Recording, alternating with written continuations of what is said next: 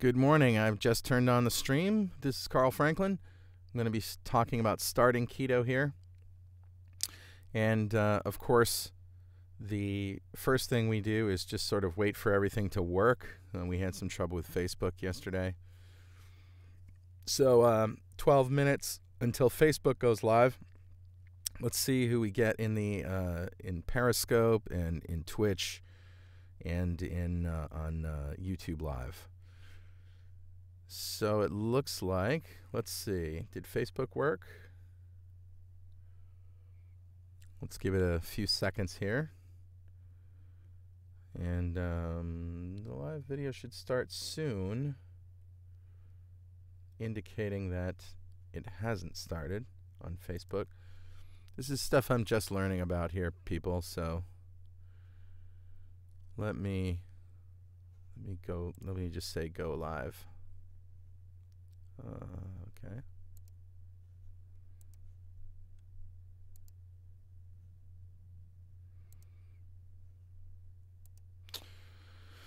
Interesting. So it says Daisy is watching on Facebook, but I don't see. Is it working, Daisy? I don't see that that anything's happening on Facebook Live. And I'm trying to edit this, and it says unable to find camera. So this is kind of strange. Let me try again.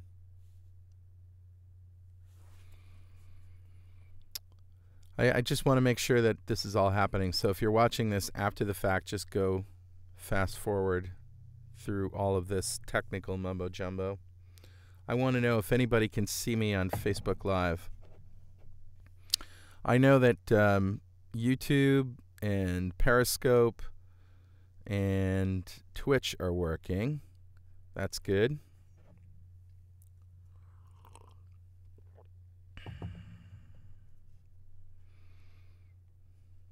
And it looks like does anybody see the Facebook live stream though? That's the question. Well, it says unable to connect. All right, so that makes sense. So Facebook Live isn't working. I may have to close that Facebook.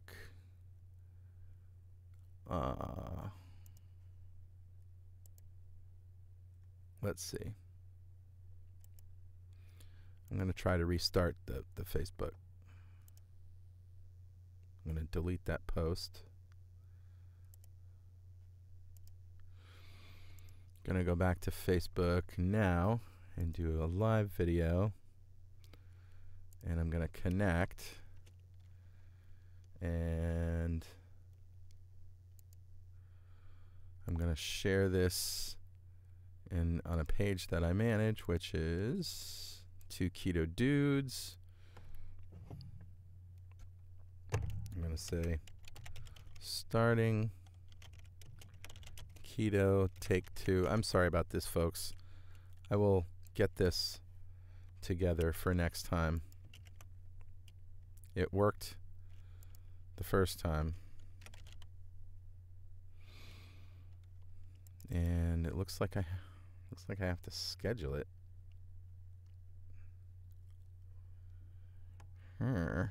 Why can't I go live?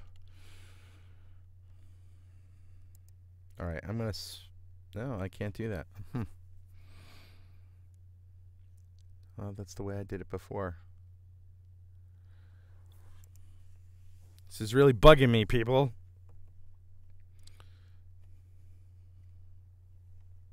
All right, how am I going to do this?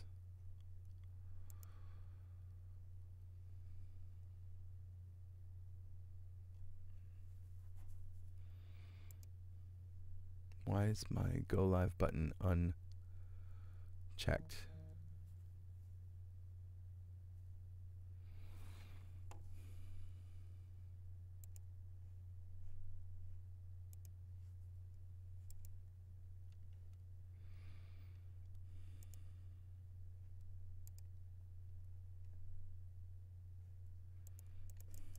Very disappointing.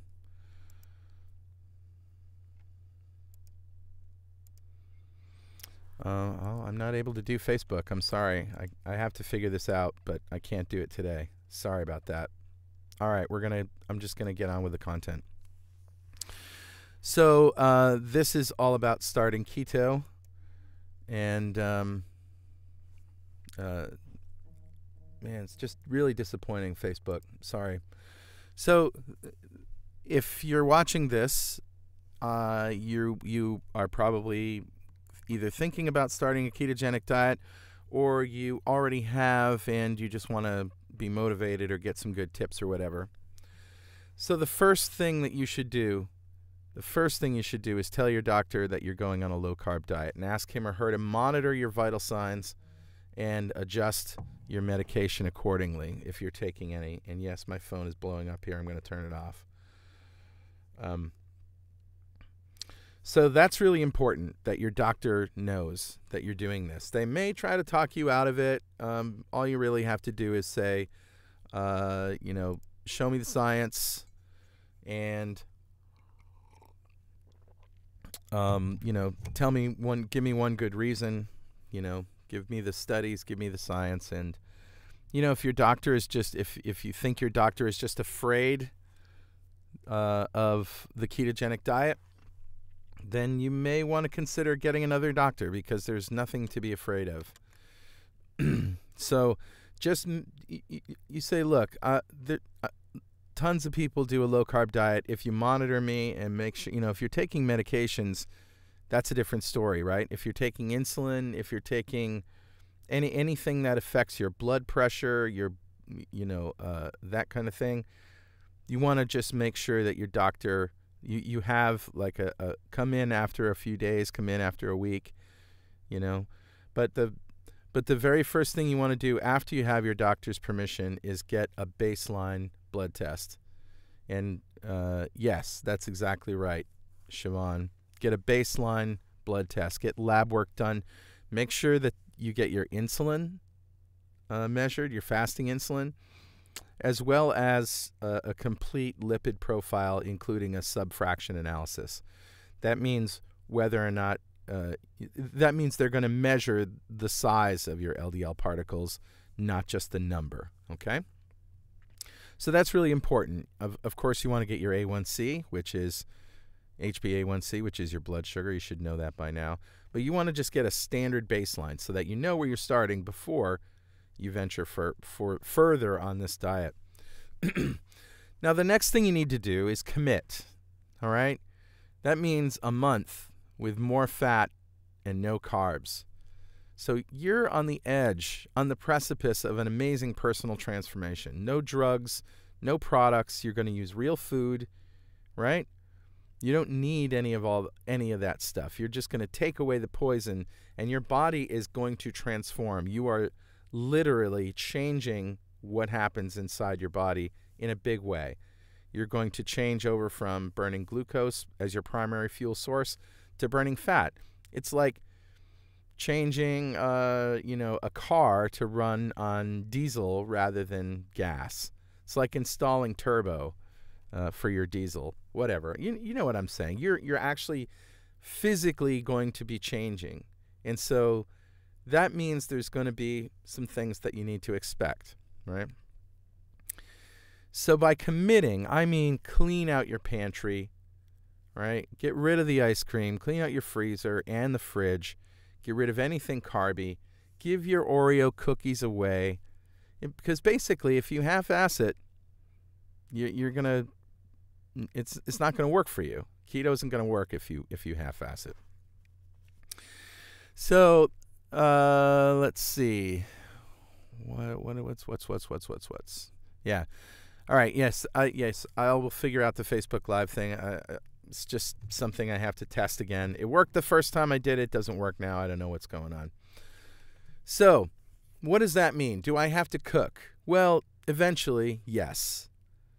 Yes, you have to cook. But here's the good news. If you're a fast food junkie, you can start with a few days of fast food keto style.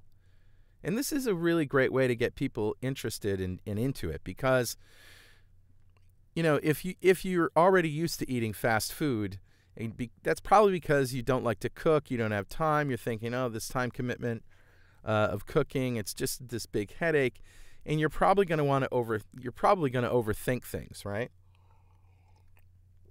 This is what people do on keto. They get, MyFitnessPal or some other tool to monitor exactly what they put in their body. And while I have no problem with that, I think that's great, especially just to know how much protein is in a steak and to know how much fat is in, a ribeye or whatever. It's good to know. But the thing you want to, I'm not going to say avoid, but the trap that we all fall into is we think we have to outthink our body, right? When really the ketogenic diet is the most natural, ancient diet that a human being has ever been on. It's very simple. You replace all your all starch and sugar with healthy fats. That's what a ketogenic diet is. And so if you just do that and don't measure anything and you eat fat to satiety, and you're probably not going to overeat protein because it doesn't feel good when you do that, you're going to be fine, right? You may not know how much stuff is, how much fat, how much protein is in what you're eating. So it's good to know, right? That's why I say you might want to use an app like MyFitnessPal. Another thing, if you don't already have a blood glucose and ketone meter, you don't need it, but it's good to know. It's especially if you want to test certain foods to see if they have an effect on you, right? Because that's what, Richard Morris and I are geeks. We love telemetry and we love data, and the more the merrier. So, yeah, get a blood ketone meter, the one that does glucose and ketones, and get some sticks. You basically, to measure, to plot a glucose curve, you're going to wait a few hours after you wake up and don't eat anything. And by a few hours, 2 hours is probably okay. 1 hour, 1 hour and a half is probably okay. And the reason that you wait before your first measurement is because we have this thing called the dawn effect. All right, and that is every morning when you wake up, your pancreas squirts out a little, your liver squirts out a little glucose, and that sort of gives you a boost to wake you up. That's essentially how you wake up. And so after you take your baseline blood glucose, then you eat only what you're trying to measure, okay? If it's diet soda, just drink a can of diet soda. All right. Now, 15 minutes after, you take another blood glucose, 30 minutes after, 60 minutes after, 90 minutes after. And you just write them down. And so that plots a curve. Okay. And Richard Morris has done a really good job of writing this out. If you go to his blog at easylowcarb.com, that's easylowcarb.com, and search for glucose or glucose curve or plotting a glucose curve. You can find it. It's also in our booklet, which is called The Ketogenic Diet in a Nutshell, and it's a free PDF you can download from booklet.2keto.com. It's in there as well. All right, so you probably want those things. Where was I? Fast food. My favorite breakfast at McDonald's, excuse my coffee, is sausage McMuffins with egg. I get 2 of them. I haven't done this in a while, but when I was starting, it was like awesome. Just go to the drive-thru, 2 sausage McMuffins with egg. The reason I like them is because they're real eggs. Real eggs, not, they're not the eggs from a plastic jar or a plastic bag. So here's a tip. When you order scrambled eggs in a restaurant, they probably came in a big plastic bag pre-scrambled. Yeah, I know. My wife used to work in a restaurant, and That's if you want fresh eggs, you order them country scrambled, because that means they actually have to crack them and scramble them in the pan or on the grill. But these are real eggs. And ask for the cheese on the side of these sausage McMuffins, because the cheese sticks to the muffin. I almost said McMuffin. The cheese sticks to the muffin. And so you'd be peeling it off, and it's kind of nasty. So what you do is you just get them, throw the muffins away, and use the sausage as the outside, as what you're holding, okay? Put the cheese on the inside. Now you got 2 sausage patties, 2 eggs, and 2 slices of cheese in the middle, and just chow down. It's good. That's a great breakfast if you're a fast food junkie. Now, if you want burgers at McDonald's, Burger King, wherever, Hardee's, what are some of the other ones? Carl's Jr. is really Hardee's, but most places will make you burgers without the bun. But if you don't want to cause a scene, you don't want to use a knife and fork, just ask for no ketchup, because or other sauce, right? Special sauce, ketchup, those things are always shelf stabilized with sugar and or high fructose corn syrup. Ask for mayo. Ask for mayonnaise, right? Now, if you want it in a box with a knife and fork, they'll usually do that for you. But what you can do is just, toss the bun and just eat it. Ask for extra napkins, because it's going to get a little messy. Don't get anything battered. So if you're going for a chicken patty, ask for grilled chicken, not crispy chicken. And also choose the burger with the best meat, like quarter pounders rather than regular cheeseburgers. Those are made from the cheaper cuts. Okay. In other places in the world, kebab plates are very popular. Sort of lamb kebabs or pork or whatever. Street food, souvlaki, the Greek chicken. These plates are really good as long as there's no fries or starch, potatoes, rice, that kind of thing. At Taco Bell, sometimes I get a hankering for Taco Bell. And as you know, if you listen to the show, I ended up there at 3 o'clock in the morning and bought like 3 bags full of stuff. But anyway, it wasn't that much. Anyway, that was a long time ago. Taco Bell, you can get steak soft tacos. I would stay away from the regular tacos, because that meat isn't really meat. Sorry, Taco Bell, but it's Taco Bell meat. And that's in quotes. But if you can get steak soft tacos, it actually comes with a lime crema. And just ask for a fork or a spoon and put all that stuff in a bowl or just in the paper and scoop it out. And that's really good stuff. So I guess what I'm saying is it doesn't have to be difficult. If you are cooking from the start and you're going to cook, you can just do bacon and eggs in the morning, right? Eat bacon and eggs, fry the bacon, take it out, cook the eggs in the bacon fat however you want to, melt some cheese on there. And folks, that's going to keep you full all the way till afternoon, 2, 3 o'clock in the afternoon. You won't even think about eating. So 2 or 3 in the afternoon, or whenever you get hungry, have something else like a burger, a poached hamburger. So buy the fattiest cut of hamburger you can find and poach it in butter.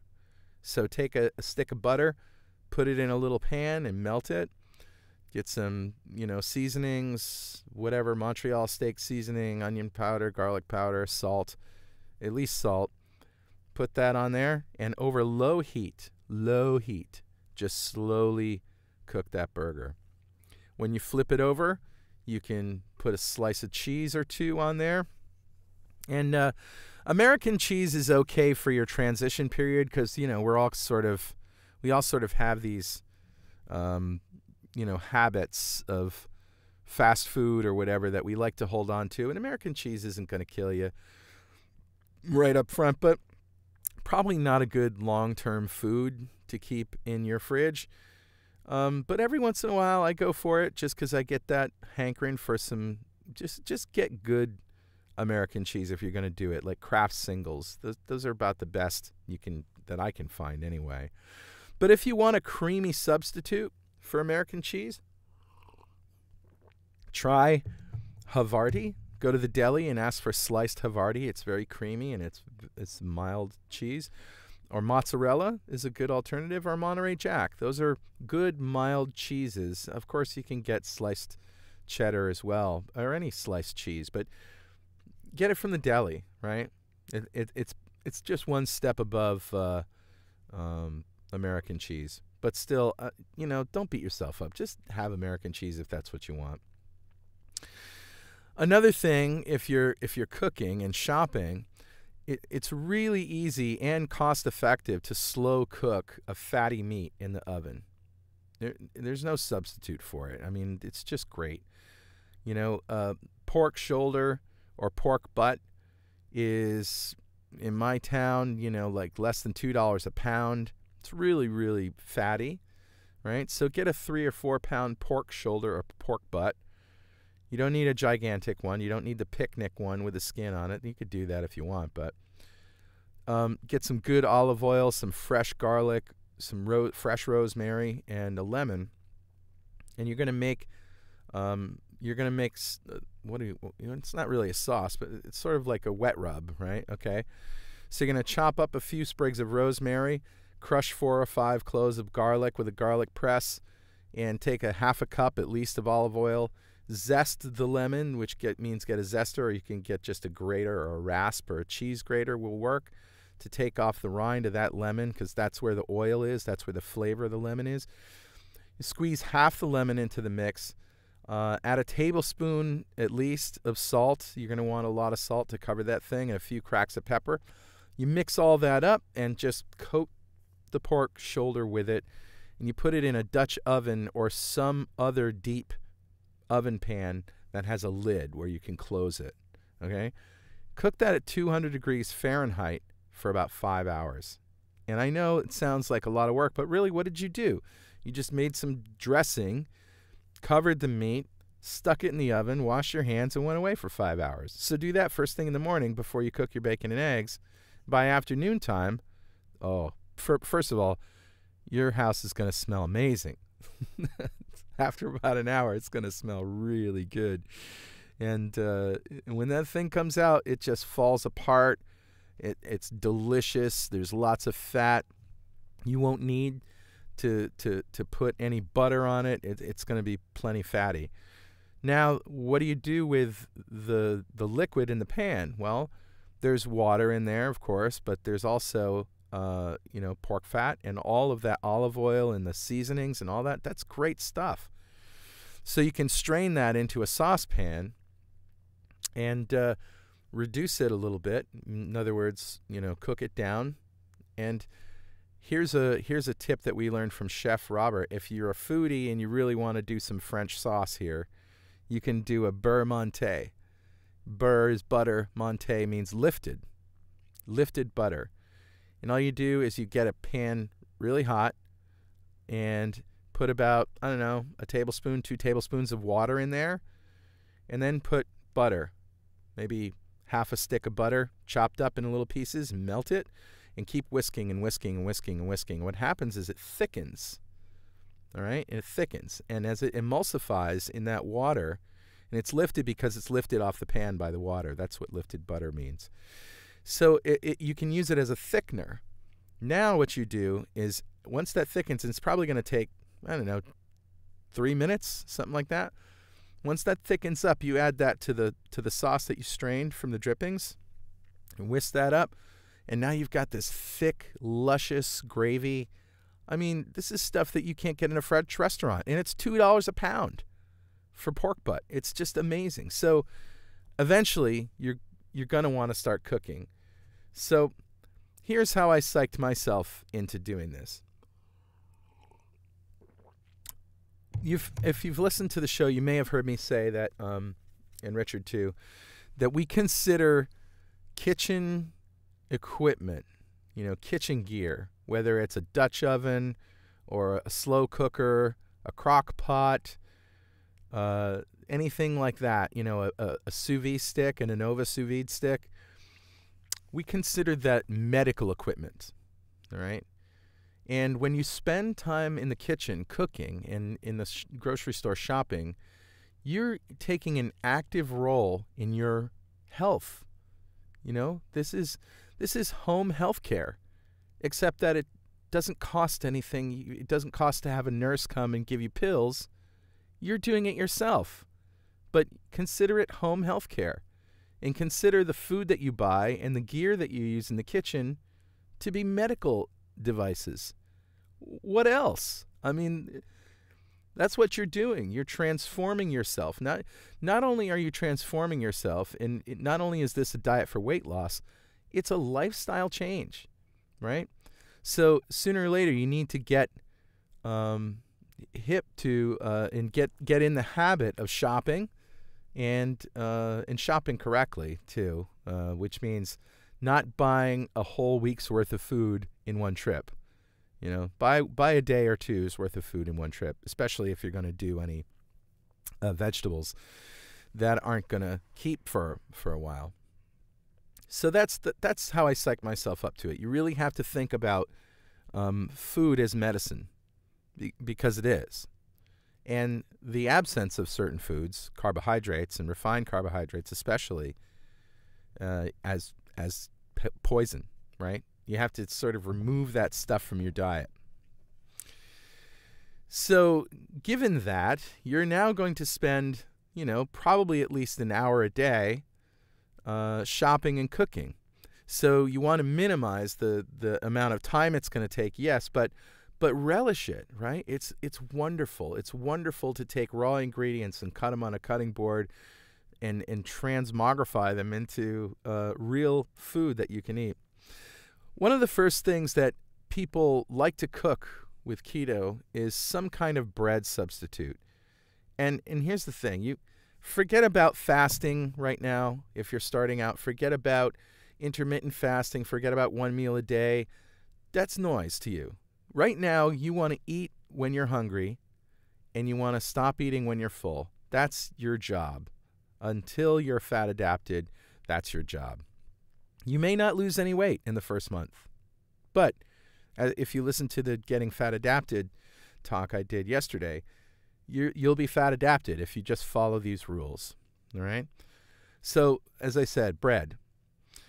First of all, there are lots of breads that call themselves low carb in the store. I did this, I used these for a while, and, people like to flirt with low-carb tortillas and all that stuff. The fact is they still have wheat, and there's still some carbs, and they're not the right kind of carbs that you want. So while I'm not going to tell you not to use it, if you do go and experiment with these breads, do the glucose curve, Test it to see if you can tolerate it or not. You might be able to, but most people I know, it just teases them and it's not good. I did it for a long time. I used these low-carb breads, and then I weaned myself off of them. So, in the first month or so, if you think you need the crutch of low-carb bread, okay, go for it. Now, if you really want a low-carb bread, there is a bread out there that is a yeast-risen bread, but it doesn't have any wheat, so it's gluten-free. It's made with coconut flour and almond flour and psyllium husks and yeast. And you can get that at bread.2keto.com. That's actually a link that goes to Fox Hill Kitchens in Vermont. Julie from Fox Hill Kitchens came down to Keto Fest last year, and she made grilled cheese sandwiches on these buns. And because they're yeasty, they rise. And, well, where's that sugar coming from? Well, there's some residual sugar in both coconut flour and almond flour. So the theory is that when you add yeast to these things, that it rises, and it does, just enough. So it poofs up, and when you cut it, you get that yeast smell, that real bread has. They make buns for burgers and sandwiches, and they also make bagels and croutons, and I think they make breadsticks, like pretzel rod breadsticks. So bread.2keto.com. That's probably your best bet if you want, to buy bread. Of course, there's lots of recipes for keto bread. Diet Doctor has one. A lot of people have them. Keto Connect has a really good one, and you can make them yourself. There's another kind of bread called cloud bread or oopsie bread, and it's called oopsie because it was discovered by accident, this recipe.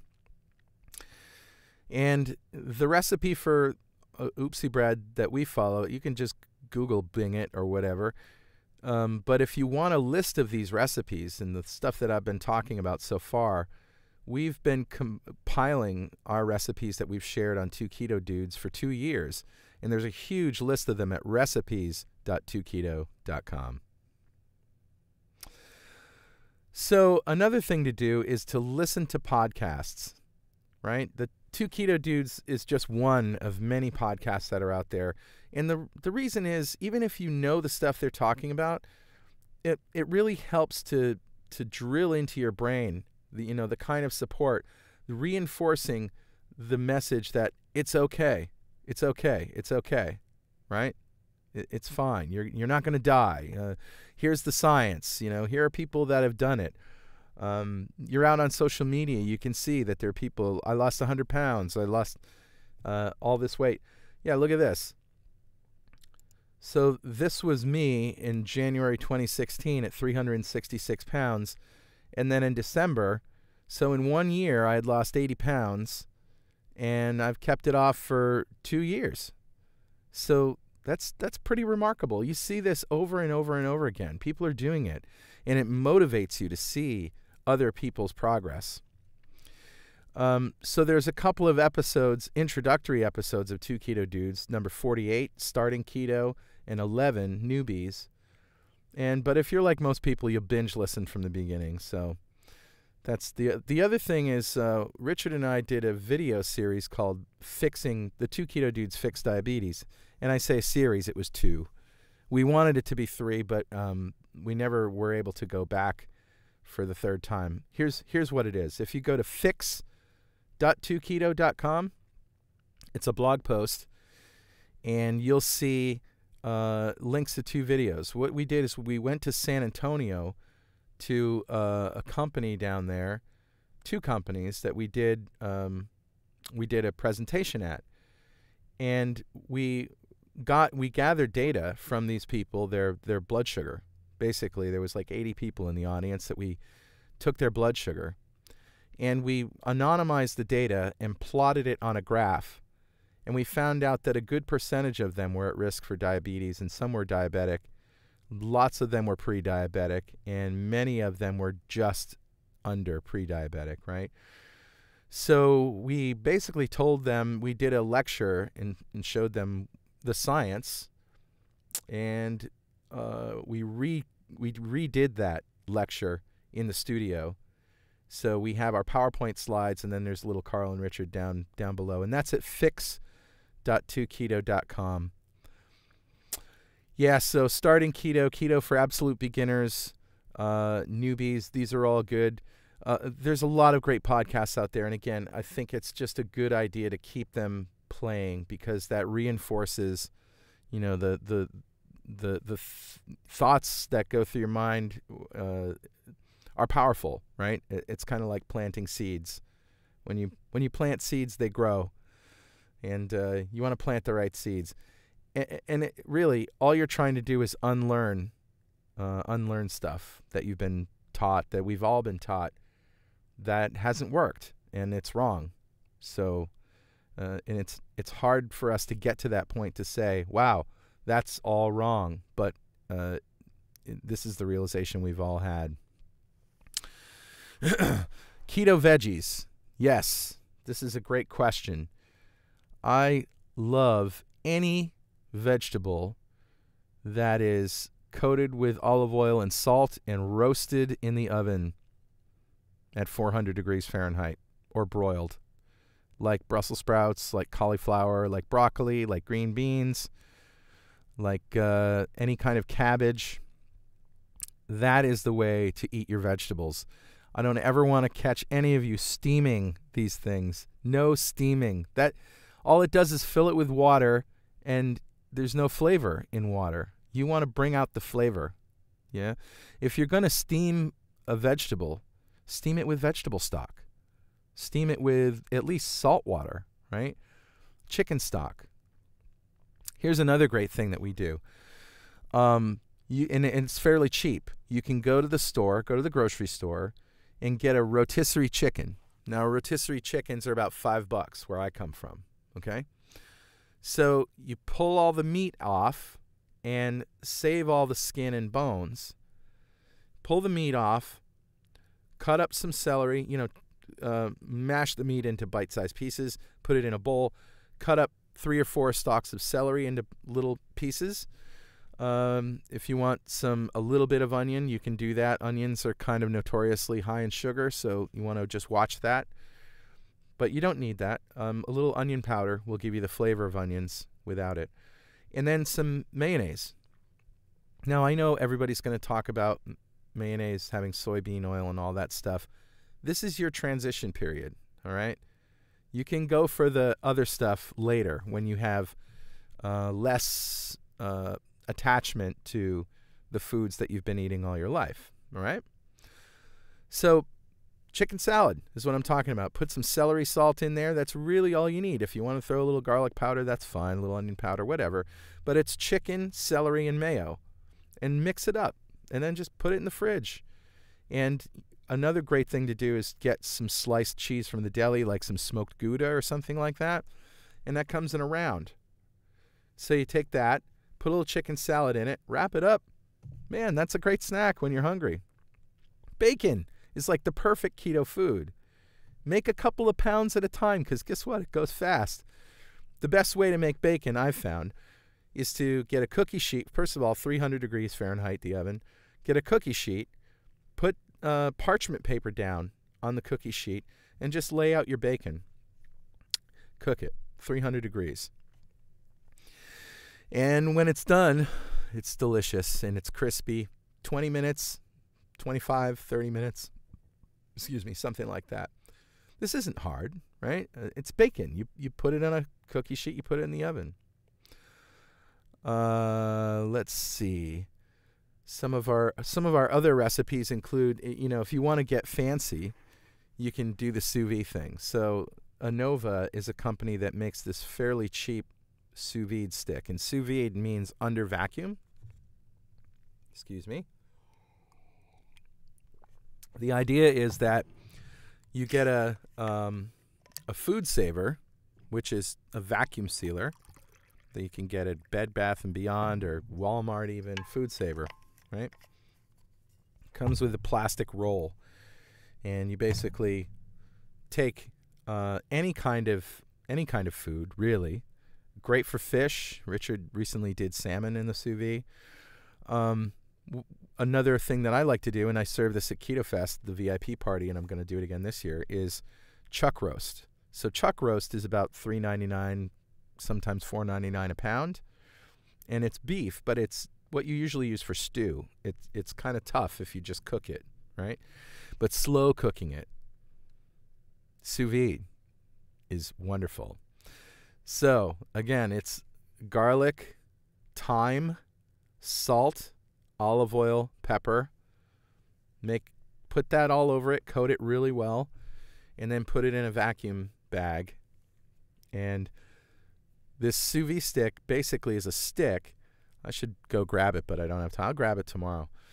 It's a stick that you attach to the side of a pot of water, and you set the temperature, and it circulates the water and keeps the water at that temperature, and it's within a degree or two. It's great. So if you set it for medium rare, what's that, 135, something like that? Set it for medium rare and leave it in that pot for 2 days. You heard me, 2 days, 48 hours. You may have to top off that water, but when that stuff comes out, it's like butter. And it's medium rare, edge to edge. You can take it right out of that and sear it, and you should, for safety reasons. Sear it, in other words, a very, very hot pan. Take it right out there and sear it on every side for 30 seconds, 45 minute, that kind of thing. Now, another thing people like to do, and James just said this, is make their own mayonnaise. So you can make mayonnaise with oil and egg whites and salt and a little pinch of mustard or apple cider vinegar or something like that. The ball jelly jars, you know what those are? Those glass jars are perfect for this. You get a stand mixer, a hand mixer, you know, the one that, a stick blender, I guess they're called. Get one that fits exactly inside a jar. Put some avocado put some avocado oil in there, or some olive oil, or even bacon fat. Charles from the New London Ketogenic Meetup group told me this trick. He uses bacon fat. How cool is that? So you want to strain it to get the bits out, but warm bacon fat when it's liquid is perfect. And then you add an egg or an egg yolk, and as you lift that thing up, you know, put your splash of vinegar in there. Just there you go. Yeah, there are avocado mayonnaises out there. Mark Sisson has a Primal Kitchen avocado mayonnaise. I bought that. I didn't really like it all that much. But if here's something about mayonnaise that looks healthy but really isn't. Or looks like it's healthier, but if you know, Hellmann's olive oil mayonnaise, for example, the first ingredient is soybean oil. So if you're trying to get away from soybean oil because of its inflammatory properties, you know, and like I say, you can get there later. Don't worry about that now. But just check to make sure that it doesn't have any of that stuff in it. Like I said, I ate mayonnaise for years. Well, I ate mayonnaise for all of that 80 pounds that I lost, and I had no problems with inflammation. Even now, I still have some mayonnaise once in a while, some Hellmann's, and my C-reactive protein is under 1, so I don't have any inflammation problems. Sucks if you're allergic to avocados, but there you go. So the main idea here is, again, you want to get to fat adapted, and that means, okay, if you fall off the wagon, let's face it, we're all human. Don't beat yourself up. Don't go off it. Just get right back on the horse the next day with bacon and eggs. Seriously, that's the story. You're not going to die. You're not going to, you know, it's not like, screw it, I'm a carb eater, forget it, this is too hard. That's probably the way you feel once after you have cheated, but just get right back on the horse. Eat something fatty as soon as possible. The next day, the next morning, make yourself bacon and eggs again. It's that easy. Just keep calm and keto on. So, you know, that's it in a nutshell. You want to replace all the sugar and starch in your diet with healthy fats. I would say be aware that it's our tendency as human beings to try to outthink our bodies. And so people want exact measurements and this and that and how much and how many grams and weigh everything and all that stuff. And that's fine if you're an OCD or CDO, which is OCD in alphabetical order. If you really need something to obsess about in order for you to stay motivated, I understand that. That's fine, but it's not necessary. Really, all you need to do is cut out the starch and sugar, eat when you're hungry, fatty cuts of meat, or if you're a vegetarian, avocados, coconut oil, that kind of thing. You can test different foods if you want, like cheese. Some people have a problem with cheese. I don't, but some people do. In other words, it raises blood glucose. It doesn't raise mine. You can test those things. You know, if you want to spend a couple of days just testing different foods, if you can tolerate that, that's fine. But just make sure that, you're smart about it. But really, all you need to do, replace all of the starch and sugar in your diet with healthy fats. Okay, we need to talk about fats, don't we? What's a healthy fat? What's not? And I mentioned soybean oil. If you go online and look for composition of fats or composition of oils, you'll see that the vegetable oils, which aren't, some of them aren't really from vegetables, they're from seeds and things that you wouldn't think have, like corn. Did we know corn had oil in it? When I put corn in a pot of water, does there any oil come out? No. It has to be processed and heated to ungodly degrees and temperatures, and everything in it gets ruined to get a little bit of oil out of it. So corn oil, canola oil, the vegetable oils, the seed oils, some of the seed oils as well, just not healthy. And the reason why is because they're processed. All right, the omega-6 to omega-3 ratio is another thing, but the big problem is these oils are processed and they wreak havoc with your system. So the oils that you do want to use, animal fats. We've been eating animal fats as humans for a long time. Beef tallow is perhaps the healthiest animal fat that you can cook with. If you're going to deep fry anything, tallow is your fat. Lard is second best. And olive oil is good. Coconut oil is good. Butter is good. And believe it or not, coconut oil and butter are very similar in that they have these short-chain fatty acids that can cross the blood-brain barrier. Wait a minute, am I saying that right? Somebody might need to correct me on that. But they do not have to be processed through the bile system or the liver or whatever. They can go directly into your system. I'm not getting that right. You know, I'm sorry. I can't remember exactly what's great about those, but essentially they are faster acting. Let's put it that way. Butter and coconut oil are faster acting, and they turn into good things for your brain quickly. We'll have to ask Morris about the science. It's been a while. I can't remember that one. So those are good fats, and those are things that you should be eating more of. The other thing is to not, what a lot of mistake people make when they start keto is they eat more protein than they do fat. And while this is okay in your transition period, because eating lean proteins and less fat in your transition period is going to keep you hungrier, and it's also going to slow down the rate at which you get fat adapted, but it's comfortable. It's something that everybody knows. Excuse me. So at first, your first week or so, that's fine. Just, eat what your body wants. But then slowly, you're probably going to be adding more fat, and you're probably going to be finding it more palatable after a week or so. So more butter, more bacon, more lard, fattier cuts of meat like pork belly, for example. Yeah, pork rinds. This is great. And there's some great comments here. You can buy manteca by the bucket in most Mexican grocers. That's right, Cindy. If you're looking for lard, like I say, in the first month or so, you can just buy the lard that comes in the solid white brick. But that's a hydrolyzed or hydrogenated lard. Hydrogenated, I think it is. And that's why it's so stable. Real lard is kind of soupy and goopy, and it's not completely hard.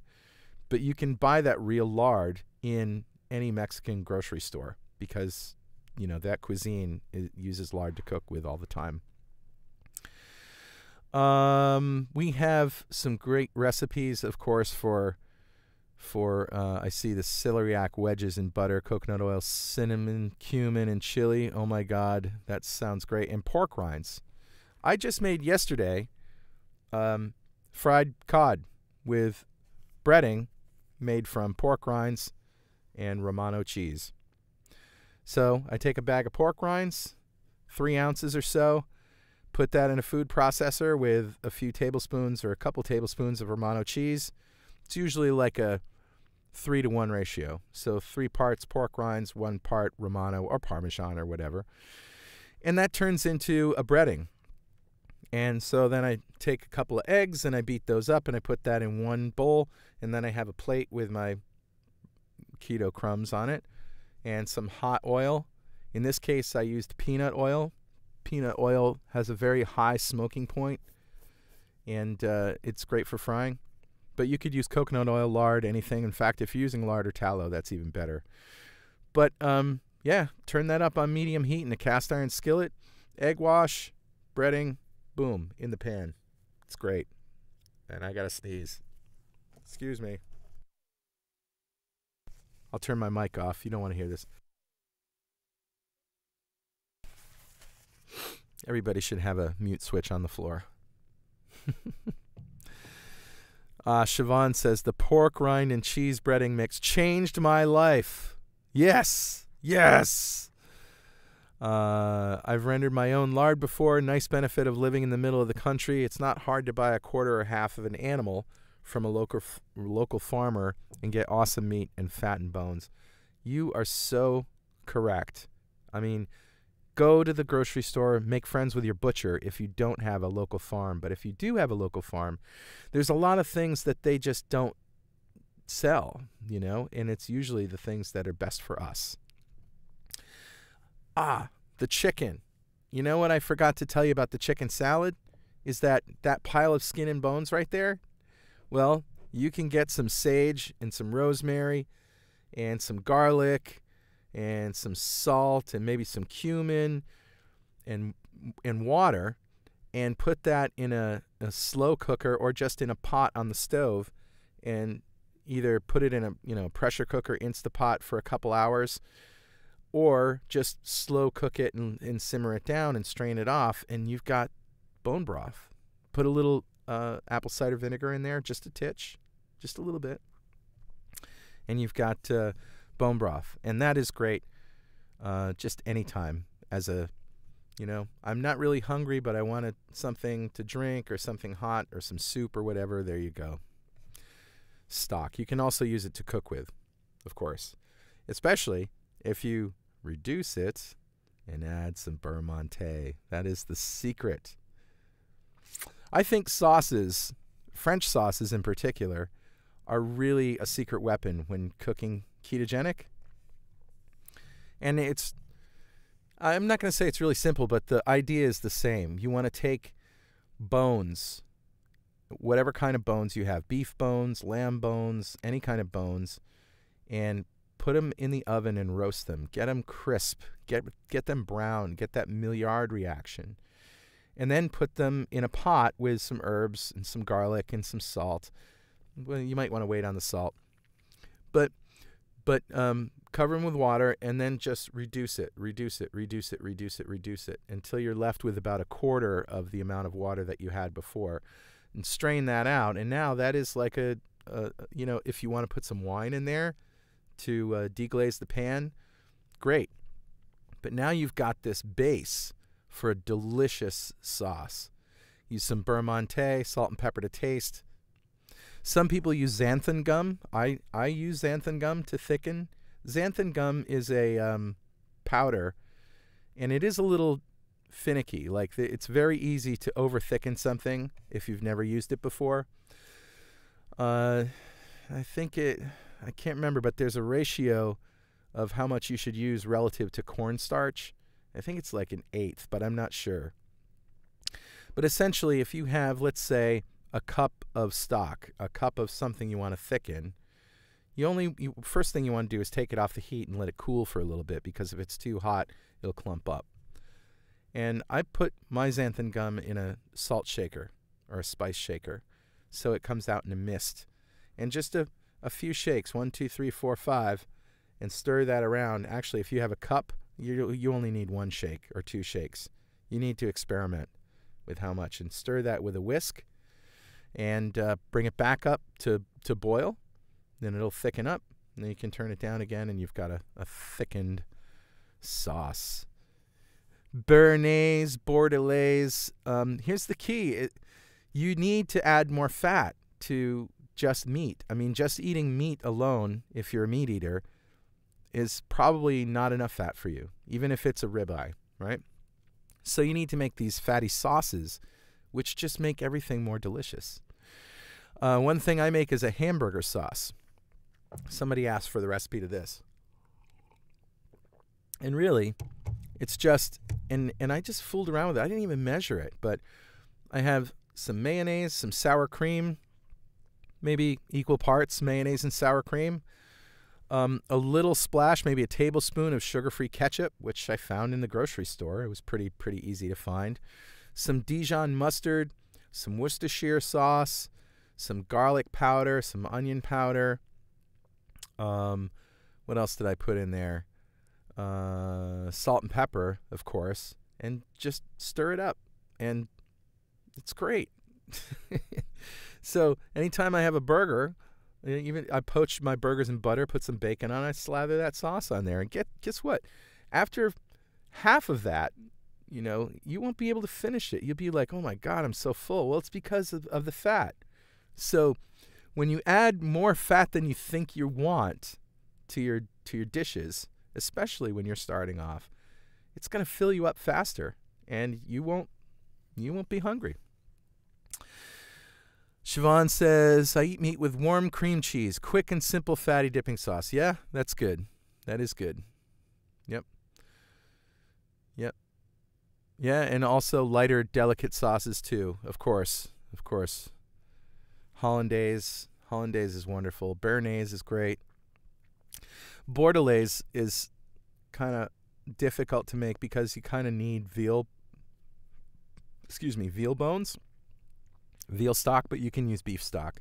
If you want to make a bordelaise with just canned beef stock, you can get away with that. I mean, you get the flavor of it, but to do it right, you need veal bones. And also, if your bones come with marrow in them and you want to make a sauce out of that, it's a different kind of sauce. It's a creamier, marrowier sauce. I don't know what to say, but it won't taste as meaty. It'll taste more like marrow, and it'll be cloudy and thick. So it's an acquired taste. I recommend you try it if you're curious about it. But if you want to make a classic bordelaise or a classic pan sauce, take the marrow out. Yep. You might want to make a pate with that or something. Liver turns out to be one of the most nutritious foods ever. So even buying liverwurst, and I found this liverwurst called Braunschweiger. I think it's made by Jones. And Braunschweiger is liver with bacon, and so it's a bit more palatable. So a piece of a bagel from Fox Hill Kitchens, bread.2keto.com, with some mayo and some Braunschweiger on it, and a slice of cheese. That's a good sandwich right there. I just want to point out the URL at the bottom of the screen here, patreon.2keto.com.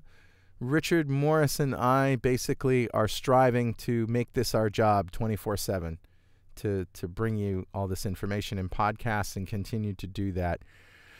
And so the only way we're going to be able to do that is by your support. We want to keep our shows ad-free, and to do that, we would really, really appreciate your help. So go to patreon.2keto.com. That's it from me. I wish you good luck in your ketogenic journey. Go back and listen to this again if you need to hear it twice or 3 times, and listen to those podcasts, and we'll see you out there on the forums and in Facebook groups and all of those places. And I'll see you tomorrow with another exciting live video. Bye-bye. Have a good day.